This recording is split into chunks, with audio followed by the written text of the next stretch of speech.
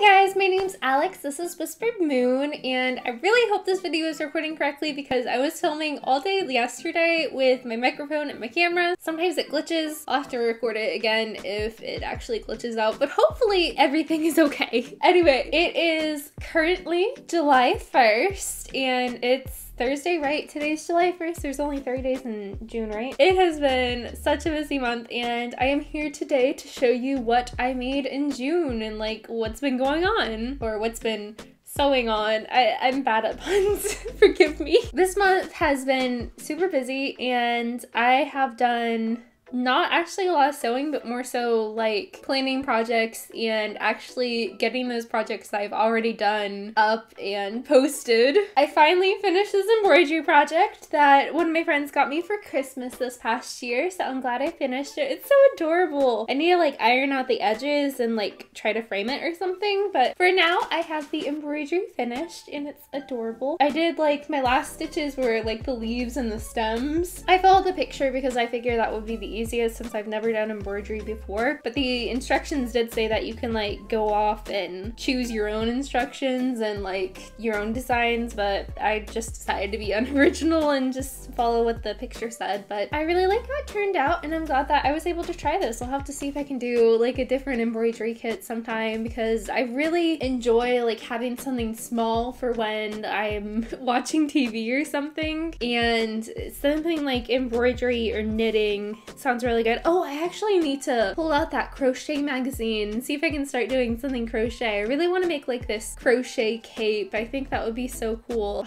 Although I have to actually go to the store and buy yarn and I don't want to do that. Well, maybe I'll do it in a different color, or at least see how much yarn I actually have. I think I have green yarn, so maybe I can try that. So I guess my next project is crochet because I finished my Hogwarts scarves, which was these 4 scarves that I had. I still need to film like something actually showing off all of them, or did I already do that? I can't remember. So I did that, and then I worked on my other projects that I will be doing, like the underwear one. I worked on that, and I still actually need to go and sew a couple more pairs of undies. I found more patterns online for free, and I kind of liked how they looked, so I'm going to make them.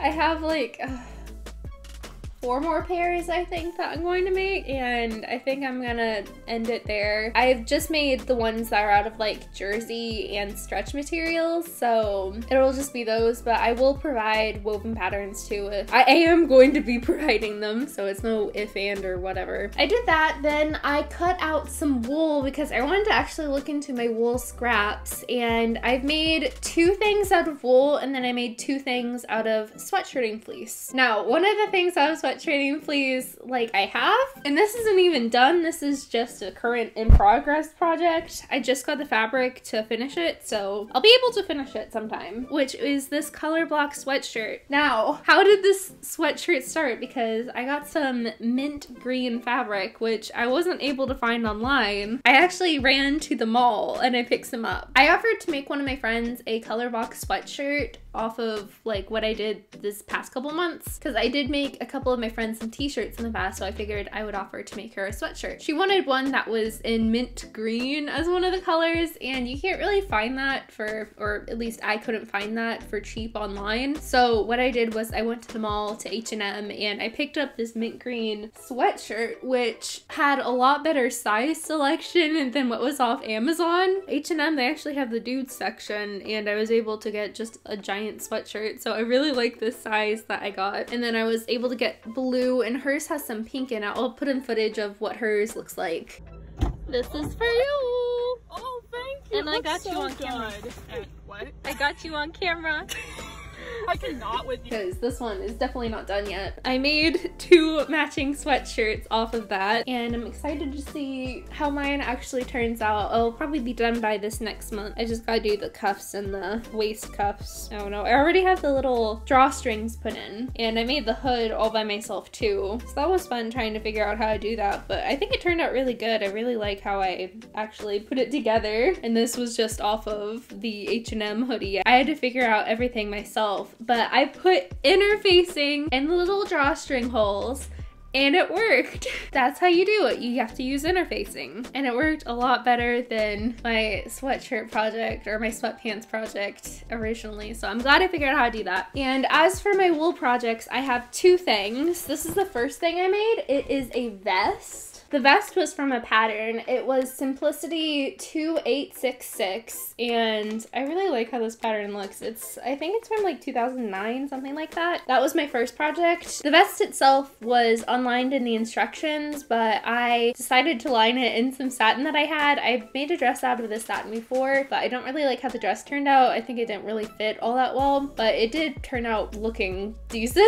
But the vest itself I like a lot better. It has like these cool pleat details on the front and the back, and it's nice and long in the back, so it covers my butt, which I like. And the lining itself, I think it turned out really good. I took a hint from the Daria Bustier pattern, Rose Cafe, and I did the lining where when it had like darts or pleats or anything, I just did like little tiny folds in the hem, and then I didn't do anything else. I thought that was like a genius way to do linings where it doesn't like actually conform to the body like the outer skirt would, and it's a bit looser inside, so I'm glad that I learned that tip from her pattern. Otherwise, I think the vest turned out really well. I hand stitched the hem and it looks really good. The only thing I don't like is that the fabric itself, it's a crepe wool and it collects lint like no tomorrow, but that's my only complaint. And then the next one that I did was Butterick 6208, and I have had this pattern for a while. I think it's from 1999. Yeah, it's from 1999, and it's this jacket and dress like shirt thing. It has a whole bunch of stuff, but I chose the jacket and I wanted to use all of my wool scraps. I managed to get a whole bunch of them. I still have some wool left over, but I was able to make this jacket. I really like it because it's like long and oversized, and that seems like a trend that I've seen recently with like oversized jackets and like mini skirts. So that's how I styled it, oversized jacket and mini skirt. And you can see I had the same black wool crepe for the sleeves, and then the rest of it is just like plaid wool. It was pretty easy to construct. Again, this pattern was unlined, but I added this lining in it. It was very simple. I just put the lining together separate from the actual jacket, and then I just stuck it in there and turned the seams inside, and that worked out well. I then, to get it to be underneath the hem at the bottom here, I just serged the hem of the outside to the hem of the inside of the lining, and then I folded that over and it looks great. And then again, I hand stitched the hem. The buttonholes were a bit tricky, but I managed to get them done. And I've come to a realization that with buttonholes, I need to just put tissue paper on the top and the bottom of them, and they will sew a lot smoother. So I'm glad I figured that out. Was that all I made? Oh yeah, that's all I have to show you for this month. I didn't make a lot, but I am doing a big project this next month, which is taking up all of my mental energy. So that's why I haven't been sewing too much. I did go fabric shopping with my friend who modeled my sweatshirt for me, which is actually her sweatshirt. It was nice she agreed to go fabric shopping with me after I gave her that sweatshirt. That was very nice of her, and I managed to pick up some good fabric finds. I went to two of my fabric store haunts that I love going to, which were Fine Fabrics and Gail K, which are stores in Atlanta. They don't have like online presences, I don't think, but they're the stores that I go to since they're local. The first one I picked up was some white jersey from the remnant section, and this is a 4-way stretch jersey, and I really like it. I'm going to probably just do a small project with it. I'm thinking about actually making another Vera top with that white jersey, because I really want like a white bishop sleeve top, and I like that pattern. I don't know if I'm going to do the V-neck version or not. I might see if I can alter the Vera pattern itself. And then the second and third one, I think those are both rib knitting that I actually got online from Mood Fabrics. I was wanting some rib knitting for my sweatshirt because the one that I gave to my friend, it was the ribbed knitting cuff bands, whatever. Those were from the original sweatshirt that I bought, but that leaves me with no ribbed knitting for my own and I learned with my previous sweatpants that I made, if I'm going to do cuff bands, I really should get actual rib knit. So I found those online. I got like a blue one and a pink one. I figured those would be the best. The blue one, it didn't really have a good color description, so it didn't turn out exactly how I wanted, but it's good enough. So I think we'll survive. It doesn't have to be perfect. It's just cuff bands. Who cares? And I mean, no one will know that it wasn't the color that I wanted just because I use it. They'll just think it's a cuff band and oh, style detail, cool. Who cares? It's clothing. No normal person except for